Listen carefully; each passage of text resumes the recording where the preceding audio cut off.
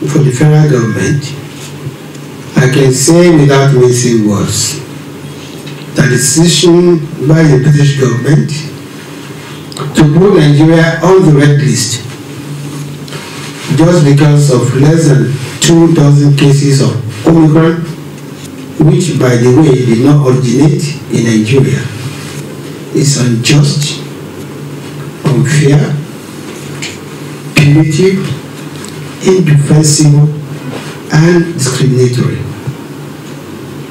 The decision is also not driven by science or common sense. Under the revised protocol, passengers arriving in Nigeria are expected to provide evidence of and comply with the following rules. 1. COVID-19 PCR test to be done within 48 hours before departure. Post-arrival day 2 COVID-19 PCR test. Self-isolation for 7 days for unvaccinated and partially vaccinated individuals.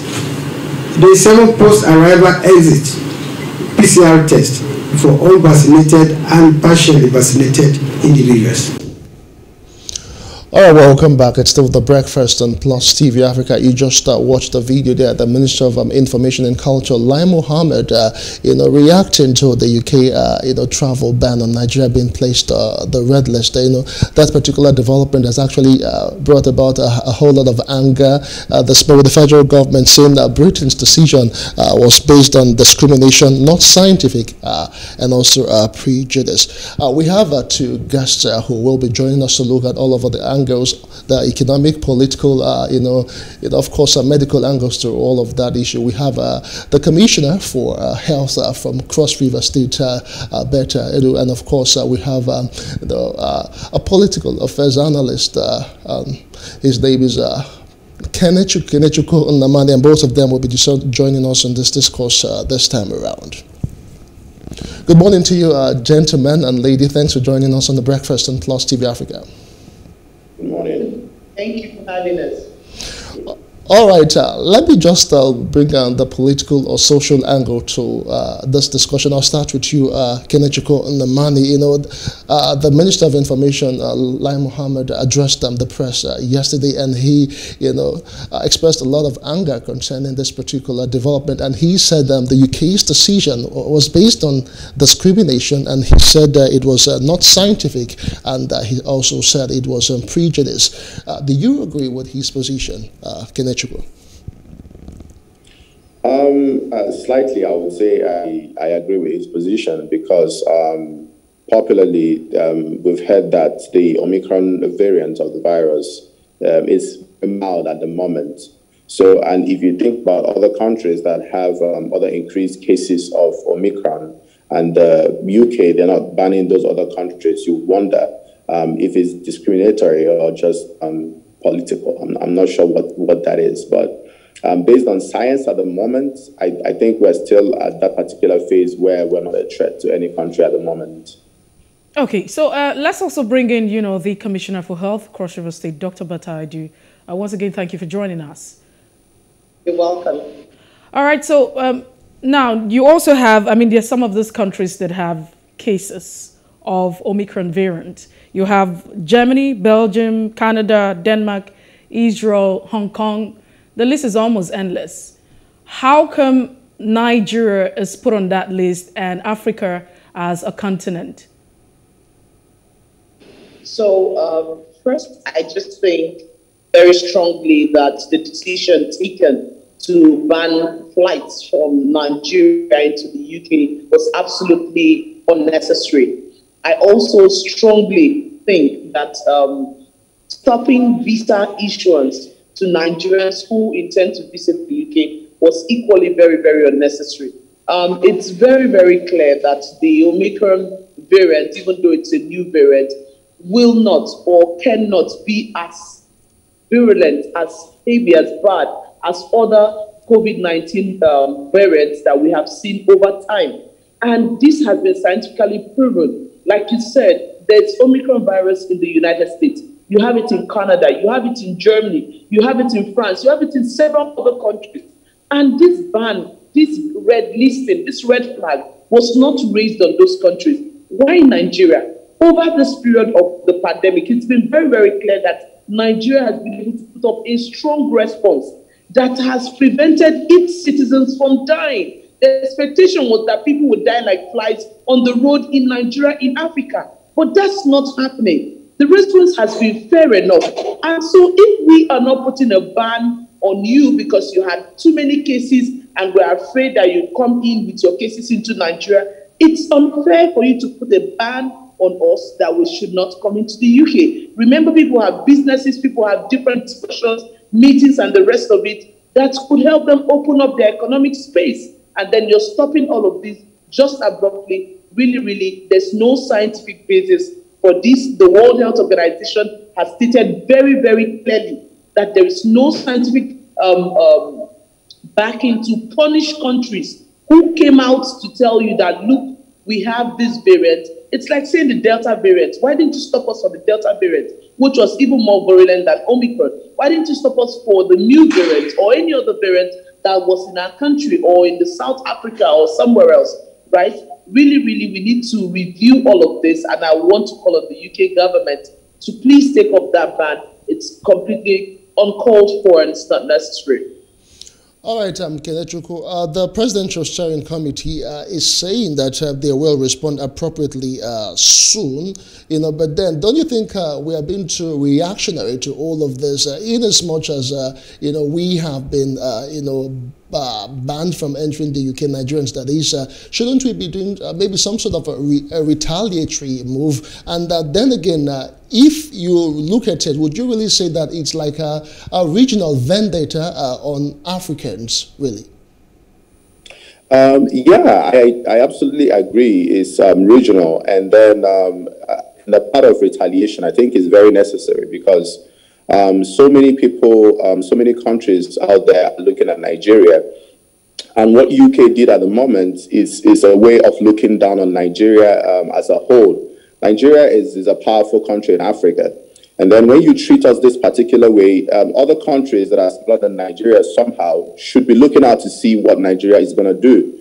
And I think on the Nigerian part, what we should do at the moment is show a diplomatic retaliation, because it makes no sense where possibly in the UK, we have more Omicron cases.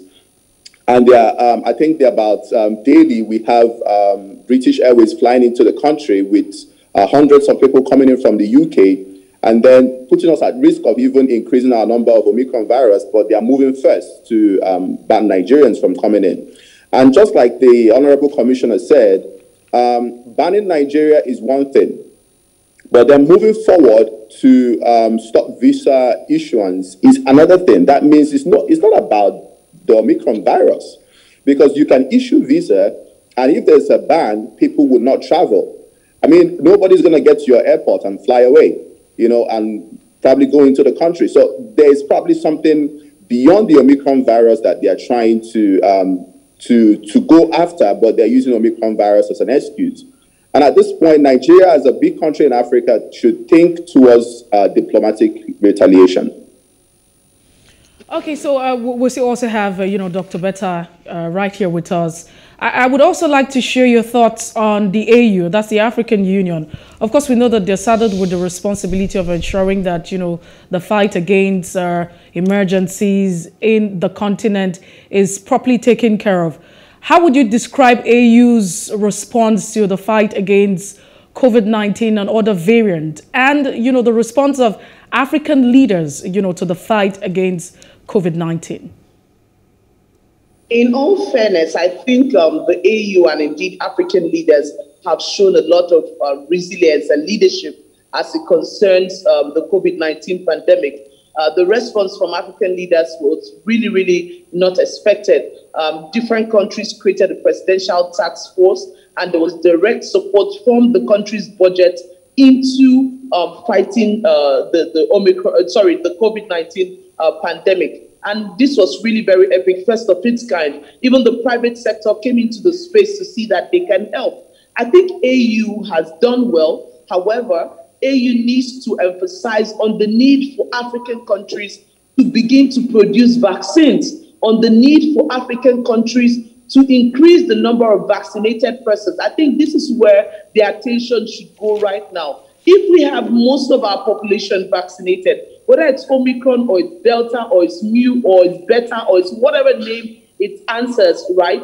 We're not afraid because we know the majority of the population is covered and they have herd immunity already, right? But AU has not been able to push effectively on this. We've been able to get some donation vaccines from different countries, but it's not enough to feed the African population. I think AU should move on with governments of various countries to ensure and build vaccine companies, manufacturing companies that will manufacture vaccines in Africa. That way we have our sovereignty. That way we can be able to give our own citizens first before sending out to anybody. Imagine India. India is almost like Nigeria. A lot of persons, the population is really, really large. And of course, they have most of the issues that we have in Nigeria, but they are able to produce vaccines, serve their own population, and then even go to serve population in developed world and in other countries that are requiring their help. We need to move as African Union to take this bold step, produce vaccines, give to our people, and let them use it to protect themselves. More importantly, AU should be able to speak up at points like this, when African countries are being blacklisted, redlisted, banned, and all of it. AU should be able to speak up for us as African countries. We have a voice, we have a say, and we should be able to, whatever diplomatic global politics that is going on, to ensure that trade and economy continues. Let our borders not be shut for any reason, because look, if we are developing, we need all it takes to develop, right? So at this point where we have recession in several countries, where COVID has brought things to a halt, this is not the time to joke about it. AU should be at the forefront, pushing for all those bans to be taken off of all African countries, and at the same time providing vaccine for the general population. Yes, because just before I let my colleague in this point in time, the major concern, if you look at the bitterness and the argument in the spaces across board, you will find that when China, when the virus actually broke out, I mean, there were a lot of pressure. There were a lot of ways where China was going to be. We constantly had the former president of the United States, Donald Trump, constantly saying that it was a Chinese virus, and that was totally fought against. There was no points at any point or in time that China was actually blacklisted. And so it's quite worrisome that up until this point, I really haven't had any response, apart from the fact, of course, that the Nigerian government has reacted. But how many African countries have actually stood up? And what is the leadership of the AU doing in this direction? But we're hoping that, like you have rightly mentioned, they would wake up to this cause, and we would also understand that the continent has a strong leadership. All right, indeed, no doubt, Dr. Betta Edu talked about trade and economic activities actually being affected. Let me bring in Dr. Kenechukwu. You are a businessman. Let's just look at the economic impact of all of this, policy right now. With the AU not actually putting a strong, firm stand concerning this. No doubt, the nation's aviation, the visa and immigration, policies are being affected right now. But then again, what is the exact impact? If we have to look at statistics and figures, what would you say, or how much of an impact would it really have on, industries and people doing business here in Nigeria with this particular travel ban? Although it's just been about a few days. So what's the main impact as we speak right now, Kenechukwu? So it's going to be of great impact, especially, for example, for the travel industry. First of all, like I said earlier, we have a whole lot of Nigerians traveling to the UK every single day, and then we contribute greatly to the economic situation over there in UK. Now, if you look at the healthcare sector, you realize that we have a lot of doctors flying into Nigeria from the UK to take on very big cases like surgeries. And then this travel ban is definitely going to stop a whole lot of things, because some of these doctors who are residents in the UK actually are probably not citizens of the UK. And then when you look at doctors who are flying out of Nigeria to visit the UK for technical maybe courses for them to know how to probably use laparoscopic surgeries and stuff like that. And all these things are going to be shut down at the moment because of the travel ban. Now, if you look at the cargo side of it, there are so many other companies who are dealing with cargo. There are people who are doing express shipments, and they're using these airlines to bring in their shipments. So because of the turnout of people who are traveling to the UK and not traveling to the UK at the moment, there's going to be like a break from Africa connecting to UK. So the impact is very, very great in different sectors. Now, but what they're not looking at as well is the impact to their own economy. I'm not sure if they're looking in that direction, because we contribute a lot to their own economy. And then in as much as we expect them to open up the border and stop the travel ban, you would also look at the coin in two sides as well.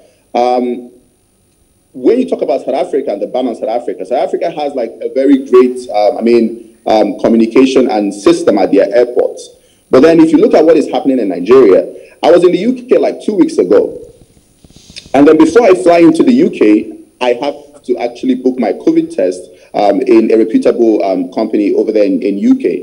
And then once I get into the UK, I'm registered as a traveler that just got into the UK, and then I go straight to isolation. And then the sample collection kit is going to be sent to my address. And then after the sample collection, I send it over for them to send in the results. Now, if you look at on a part of Nigeria, you realize that we pay for COVID testing 8 hours before we depart to Nigeria. And then upon arrival, you realize that so many people at the airport, not just the travelers, but the people in Nigeria at the airport are not observing COVID. You know what I mean? So if you look at what is happening in the Nigerian airports and what is happening in countries like Ghana and South Africa that are very organized, you would understand that this is actually, I wouldn't want to say the word racist, but somehow you can say it's racist, because some of these other countries have it all figured out, like Ghana and South Africa. And if we talk about banning based on that and based on protocols, maybe we will be saying Nigeria, but then when you involve these other African countries, it makes no sense. And that's why the AU needs to come in. Is this a deliberate move against Africa? Because Africa at this point in time is not even anywhere near what they, forecasted for Africa when it comes to COVID. So economy-wise, in the whole of Africa, this is a big problem, because other countries are probably going to look at the UK and start banning African countries like there's something going on in Africa, but there's really nothing going on here. So this is not just about the UK. They can ban us and maybe we can deal with that.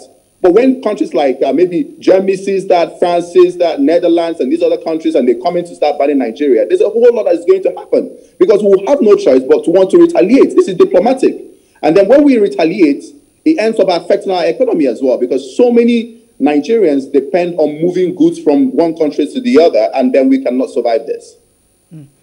Okay, so let's also bring in, Dr. Betta, I do at this point in time. The WHO says the issue is with low vaccination drive in rural areas. And you also have reports saying that about 3.6 billion doses of COVID-19 was administered globally. And out of that, you're looking at 78%. And out of all of that, the one that gets to, the African continent, 1.3 billion people, is less than 7%. So what is the issue here?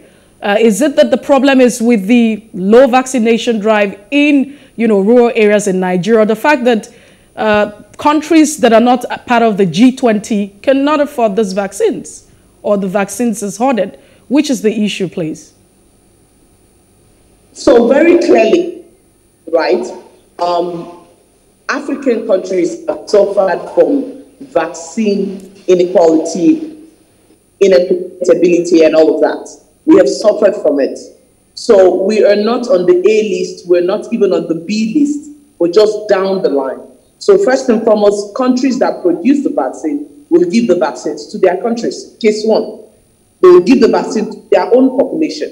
And then after that, there are those grade A countries which they will also send their vaccines to. So even an Indian production will end up in the US or the UK or somewhere else, which is a developed country, right? Because they are topmost on the list. And then what you get is just billions of vaccines being donated to African countries. So far in Nigeria, we've received only 12 million doses. Only so far, only 12 million doses. And remember that each person is supposed to take at least 2 doses. So basically that can feed, let's say, 6 million Nigerians with a population of 200 million persons. That is completely impossible. It's not equitable in any manner at all. It's not equitable. So this discrimination, this global politics that is going on has affected vaccination in the country. So beyond us saying whether it's getting to rural areas or not, the vaccines are not even available. Nigeria as a country has paid for 40 million doses, but these doses have not arrived up until today. They have not arrived as we speak. They are saying between now and early February, the doses will come to the country. They give us the doses in small bits. So today, they give you 2 million. Tomorrow, they give you 1 million dose. Next tomorrow, that's the leftovers. Of course, we are grateful to the UK and the US for donating vaccines to Nigeria, right? But however, how many is it compared to the population that require these vaccines so that we can get herd immunity? So you cannot deprive us as a country for getting the adequate number of vaccines that we need, and then you switch over and say we have not vaccinated enough. The vaccines are not there. That's the truth. So now, apart from vaccines being there or not, we have issues at the local government levels, at the rural areas. In the main LGAs of the states, that's the headquarters, you will always find at least 2 ultra cold chain equipment, and you'll find a lot of cold chain equipment that can carry these vaccines. However, when you move away from the center, when you move away from the headquarters or the state capital, it becomes very difficult to get cold chain equipment that can sustain the process over time. We have also deployed different strategy, mass vaccination, using the polio vaccine strategy and other things to see how we can increase the number, fighting vaccine hesitancy every other day. But the truth still remains. The number of doses that have come into Nigeria can only vaccinate basically 6 million persons for 2 doses. And if they should take booster doses, it will be less than 6 million persons. So a lot still needs to be done to bring in vaccine. And I hope Nigeria can take up this challenge in Africa and set up a vaccine manufacturing company that will manufacture our own vaccine to serve Nigeria and the African region. This is one of the things I believe AU should come in.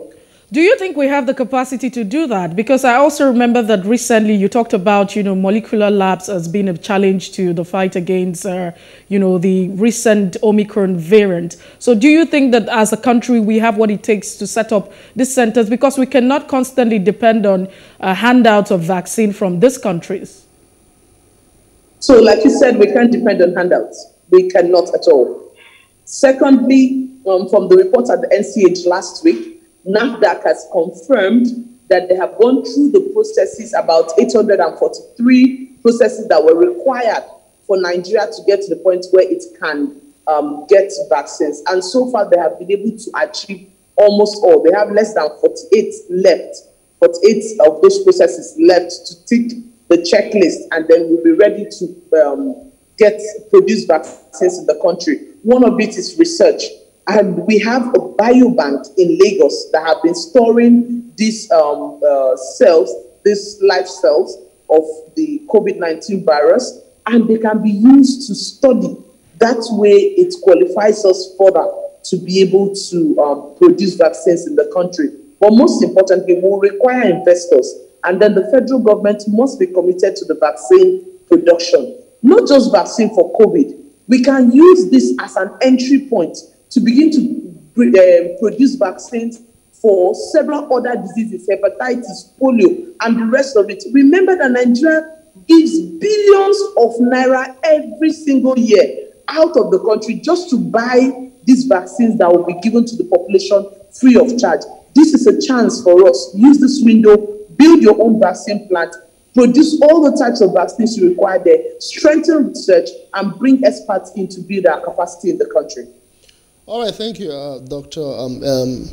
Betty Edu. But let's bring up, Nnamani into this conversation. The doctor has said a whole lot of economic angles to this. Don't you think investors, both locally and internationally, should look in the direction of, maybe some sort of a PPP, public-private partnership, and invest more into vaccine production, like she had said, not just for COVID, but for polio and other illnesses that the continent is actually being ravaged by. This should be an opportunity, for Nigerian investors, don't you think, Nnamani?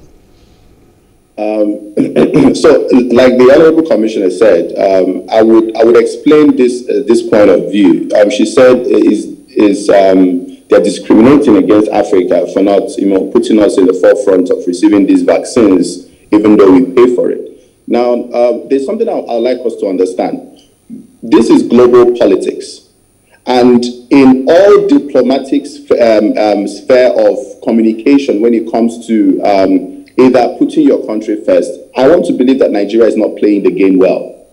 Now, when you look at vaccination, importation of vaccination, COVID is a huge cash cow for so many countries. You realize that Nigeria is actually not discussing diplomatically with some of these countries, because for you to get vaccine, pay for vaccines and get vaccines first or last or in the middle, you need to actually play diplomatic game. I'll give you a very typical example. 4 or 5 years ago, I used to export sesame seeds, peanuts to China. And these peanuts are readily available in Nigeria. But then Nigeria is on the red list of China for bringing in peanuts into their country. But Senegal is on the green list to bring in peanuts into China. Now, it's very, very straightforward. There's the peanuts we have in Nigeria is going to produce more oil, but Nigeria is on the red list. Now, the question is, who is meant to go through that diplomatic negotiation with China to make sure Nigeria is bringing in peanuts into their country and for us to make much more money? So you realize that we are actually moving into these countries and focusing on what we are exporting as crude oil and so on and so forth, forgetting that there are so many other diplomatic conversations that we are meant to have to boost our economy or to boost our relationship with other countries. And if you use this case study with peanuts, you realize that it's almost the same thing that is happening with COVID. COVID, the more you don't have vaccine, the more you need to buy COVID kits, the more you need to test your people for COVID. So you need to understand that some countries understand this dynamic. Some countries are manufacturers of COVID kits. Some countries are manufacturers of molecular equipment and reagents. So if you need your country to be part of those countries that are probably buying less of the reagents, molecular equipment, COVID testing kits, and move towards vaccinating your people, you need to play the global politics involved. That means if India is a manufacturer for COVID vaccine, you need to have a diplomatic agreement with India. Now, the question is, what can we bring on the table? Because for you to have a diplomatic negotiation with any particular country, there should be something on the table. There should be something in it for them.